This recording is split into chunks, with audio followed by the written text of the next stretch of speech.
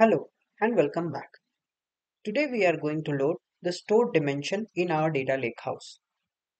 Since we have already gone through the date dimension landing, staging and DW load, stored dimension load is almost similar. With few changes, we can run the stored dimension as similar as date dimension. If you have not seen the date dimension videos, I recommend you to go back and watch our playlist. As you can see on my screen, for store dimension, we would be receiving data in CSV format. The file naming convention is store_runDate.csv. We'll have the mentioned columns in the source file. We'll load the same data into the store dimension. I am in my Jupyter Lab environment. As usual, we will configure our run date as 2022-0101, which is the run date for full load. Here is the dataset folder which contains the store file which we will use for our load in the warehouse today. In my AWS S3, I have placed the same file in the landing. The file is present in the landing directory for store. We have store landing, staging and dimension IPython notebook created. We'll run through them quickly one by one. I am into the store landing IPython notebook. The notebook is as similar as date dimension landing notebook. The only difference is we have a landing file name as store_runDate.csv and we have the landing file path which is the AWS S3 file path for the landing file. We are going to read the CSV file here from the landing path and we are going to process the same file. In the end, after we process the file in landing, we are going to archive the file using the Boto utility that we have defined as archive landing object. For store staging, there is no change in code. It is as similar as date dimension staging.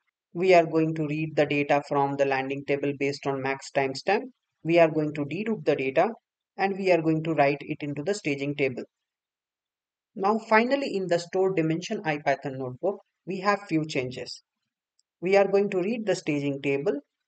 We are going to generate surrogate key for stored dimension, for which we will use Python UUID utility, which will generate us a unique ID every time. We'll add that unique ID as the row width, which is the surrogate key for stored dimension. For SCD1, we are going to follow the same logic. We are going to check if the load is a full load. If it is, then we are going to vacuum and delete the table. If not, then we are going to do the upset logic, which includes the store ID as the natural key and update the rows such as store name, address, city, state, zip code, phone number, run date and update date if the record is matching. If not, then it's a new record and we will insert the record. Once done, we will update the job control log and we will generate the symlink manifest file in the end. To make the process easier, I created one notebook called load stored dimension. Once we open the notebook, we are using %run magic function for Jupyter Lab, which will run the notebooks one by one. I will run the landing, staging and dimension notebook one by one. Then we will validate the data. Let's run the landing notebook.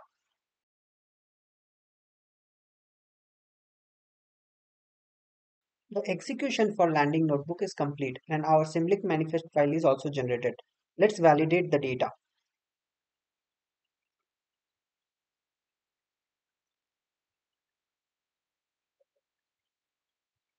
As you can see, we have all the 7 records inserted inside the table. Let's stop the Spark session and run the staging notebook next.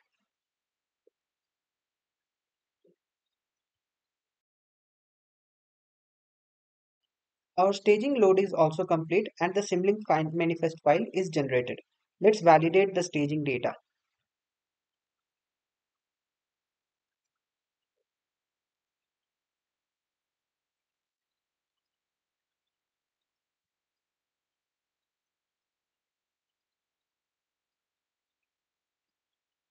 The staging data also looks good. Let's stop the Spark session and run the final layer, the DW layer for stored dimension load.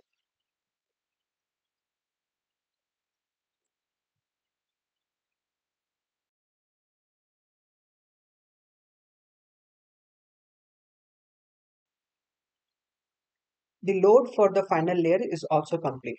Let's validate the final data.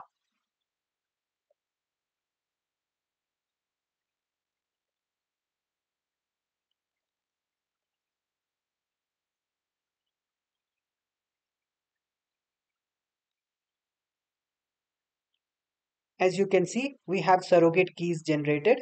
We have store ID, store name, address, city, and all the relevant columns along with the audit columns run date, insert date, and update date.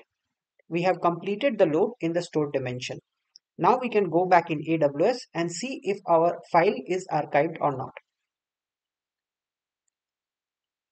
This is the landing folder. Let's refresh the folder. The file is moved. Let's go into archive and validate.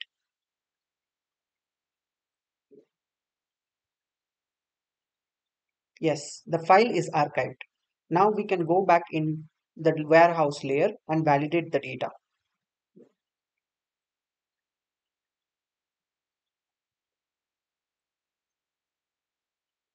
Yes, we can see the Symlink manifest file and the data present in the warehouse layer. Let's stop the Spark session.